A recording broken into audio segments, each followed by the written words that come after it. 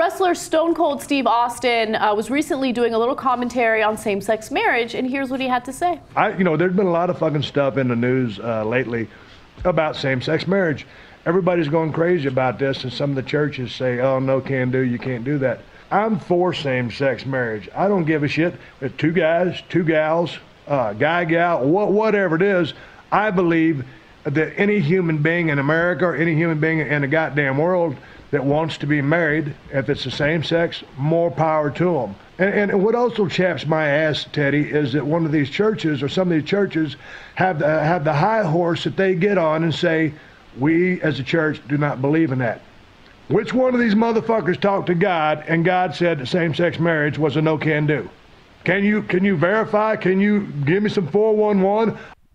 Dude, I love Stone Cold Steve Austin. He got me back into wrestling. You know that, like, so when I was a kid, I used to watch it all the time. Hulk, Iron Sheik, who I'm going to interview soon, by the way, or Jimmy Superfly Snuka, etc. And then I let it go, you know, because I'm not a kid anymore, etc. And then one day, I happened to catch it on TV, and you got Stone Cold. I mean, forget the stunner. Like, he kicked somebody's ass and said, somebody get me a beer. Right? I was like, fuck, I like this guy. He's the original badass, man. And then I watched wrestling for a couple more years because of Stone Cold. And he's like old school in the sense of like Johnny Cash. Like, people think like, oh, country singers, WWE, oh, they're going to be, you know, right-wingers and stuff like that.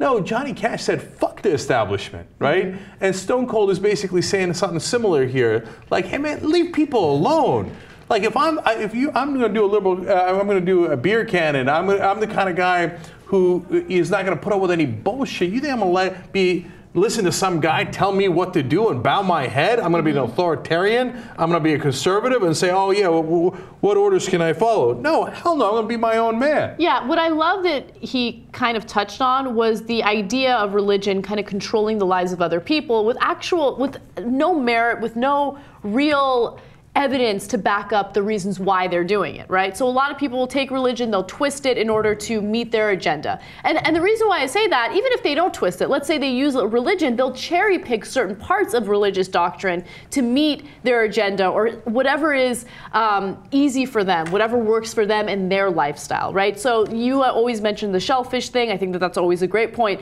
We don't have laws against shellfish, and we don't have religious people trying to ban shellfish, even though the Bible says that you shouldn't eat it. But then we have people saying abortion should be illegal, same-sex marriage should be illegal, you shouldn't have premarital sex. Anything that they feel is a little taboo, they'll use their religion as a reason to dictate our laws. And I absolutely hate that. So I love that he touched on that a little bit. It's really good. Okay, I love the other quote as well. I don't think that there is a God that says you cannot do this, you cannot. Okay, so two cats can't get married if they want to get married.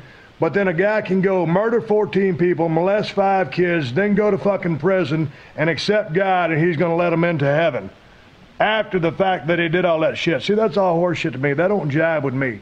Who doesn't love Stone Cold? That don't jive with me. Listen to me. These two cats come in. I love this guy. Somebody get him a beer. God, that's cool, man. That is. I love how open-minded he is. Yeah. That's Stone Cold.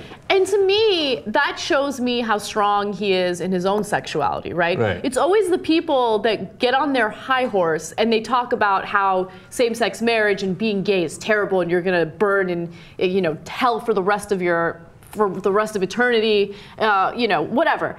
But like, if you're a straight guy and you're not, you know, worried about anything, you're like, yeah, let them get married. I don't give a shit. Like, it doesn't impact my life in any way. If you'd like, question Stone Cold sexuality. See how it turns out for you. You might have a stunning surprise.